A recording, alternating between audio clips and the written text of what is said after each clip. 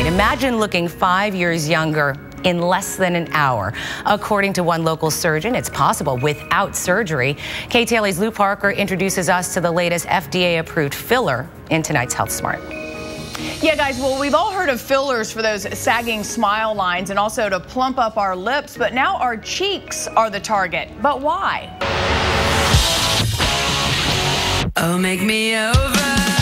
Supermodels work them. A-list actresses flaunt them. They're the part of our face that beam and blush. But Dr. Garo Kassabian tells KTLA, don't expect your cheeks to stay plump and perfect forever. As we get older, we lose the volume in the cheek area. Yet another unfortunate side effect of aging, when the skin in our cheeks begins to surrender its structure. Yes, the fuller cheeks make you look less tired, makes you look perky, bright. So if you want to get your cheeks back to pinch perfect shape, Voluma is the first and only FDA-approved filler designed to target the mid-face. But it does more than fill in. It also lifts the skin. We've lost volume in this area. Registered nurse Jean Jeffries chose to check it out, telling KTLA as she ages, she's disappointed in the process. You look more gaunt, or you know what, and if you lose more weight, your face looks thinner, and that makes you look older. Today, she's using her lunch break to look 5 years younger in less than an hour.